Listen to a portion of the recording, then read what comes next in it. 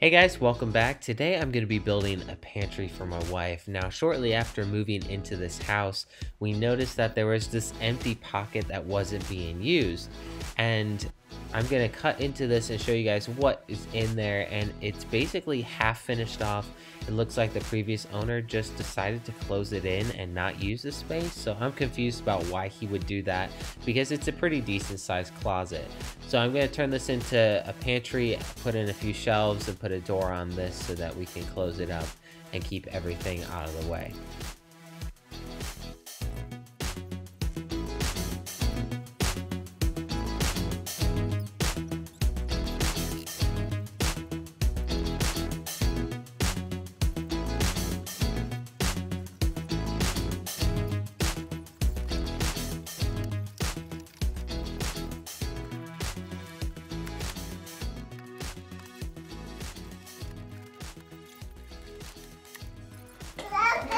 Look. You see it? Whoa.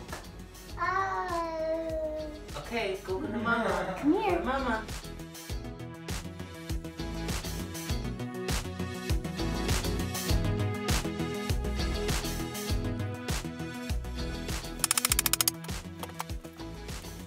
Alright, so I've got the pantry door cut out. Now I can start working on the inside. I'll cover up all the studs in here with sheetrock, spackle it, clean it all up. But I'm actually going to be splitting this closet in half. Half of this will be for the pantry. The other side of that wall is a bathroom. So I'm going to add in a closet in there for all the linens and toiletries. But basically this closet is too narrow and way too deep for any shelves. It would just be too deep to be able to reach all the way back there and store things and just wasted space. So I'm going to split it in half, put shelves on either side, and that will make the space the most useful that it can be.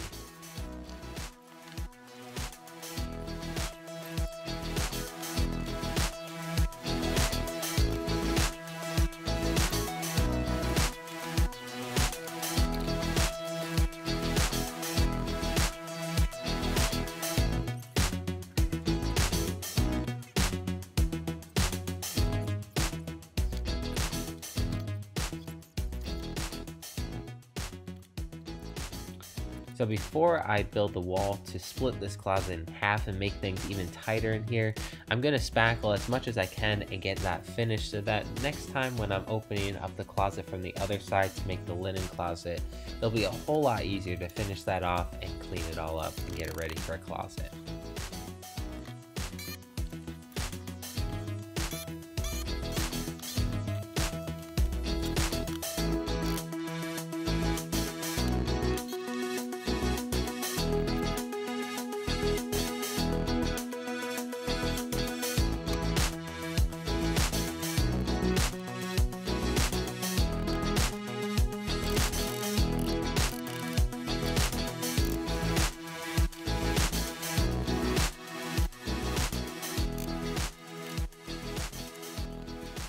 Something I didn't notice while I was working is I actually left a stud on the other side of this wall, so it's stuck there until I open up from the other side and make the linen closet.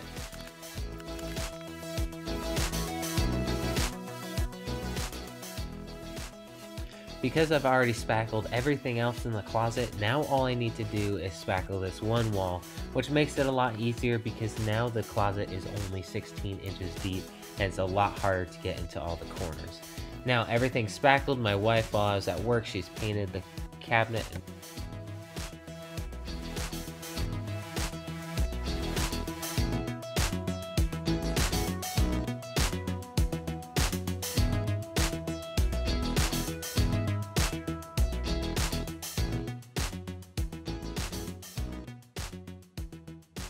now for the shelves, I'm going to be building these from scratch. I will cut a thin strip of plywood and use these as the brace for the shelves to set down on top.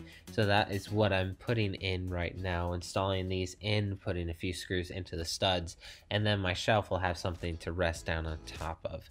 Now I'll be cutting the shelves out of 3/4 inch plywood, and that really has a lot of strength. I'm not really worried about that bowing at all, but I'm gonna put a piece of wood across the face of this as well. That gives it even extra strength to keep it from bowing long-term stress.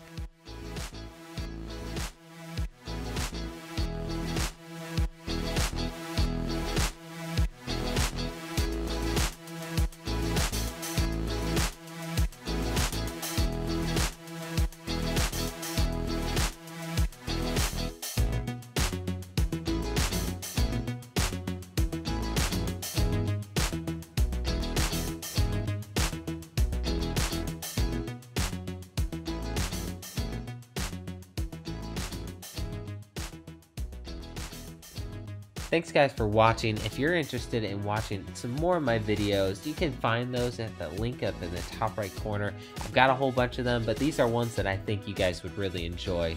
So stick around till the end of this video to see how this closet turns out, and then maybe check out some more of my videos. Right now I'm attaching the faceplate onto the shelves. This dresses it up, makes it look a lot nicer, but it also adds a lot of strength to the shelf. This doesn't allow the wood to bend at all because the plywood is tilted up on end. It's the strongest that way, and I've already put my weight on one of these shelves to test it out, and it doesn't bend at all. So I'm sure whatever we're going to be putting on the shelves is much lighter than that, so I'm not too worried about these shelves at all. Now, everything on the inside of the pantry has been painted. Once again, my wife helped me out with that and has even started stocking the shelves to see how everything would fit. I'm going to go ahead and put the moldings around the doorway and have that match the rest of the doorways in the house and get that all finished off before attaching the door. Now, I'm sorry about the lighting. I set up the camera and then the sun started setting. I didn't realize it was shining on the camera, so you can't see that clearly, but right now I am caulking around the edge of the moldings to fill in any gaps that are showing. Now this really just adds a good finishing touch and makes the quality of work look a ton better.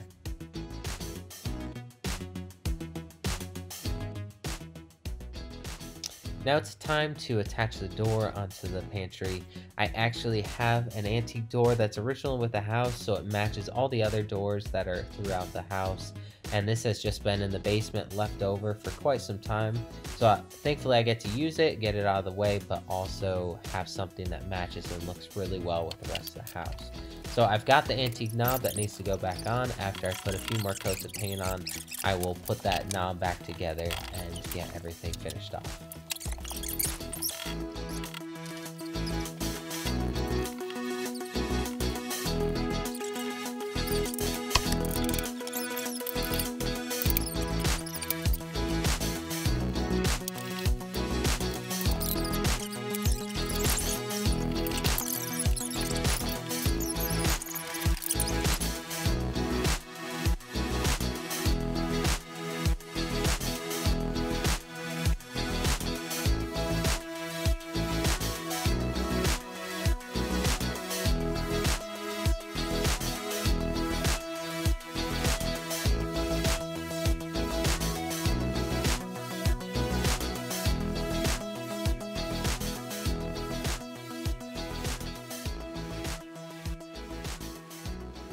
If you guys have not yet subscribed, hit that subscribe button in the bottom right hand corner. Help me out, let me know you guys like these videos, and I'll keep producing more of them.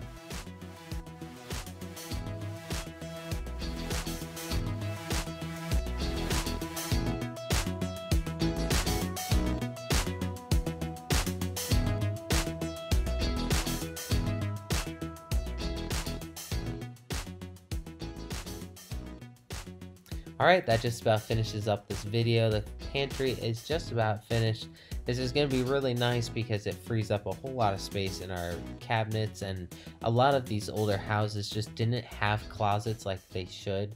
So it's really nice to be able to incorporate that and build one in whenever you can to add in some extra storage space. And this is something that doesn't take up any extra space. It was already wasted space, and it's really nice to turn that into something useful.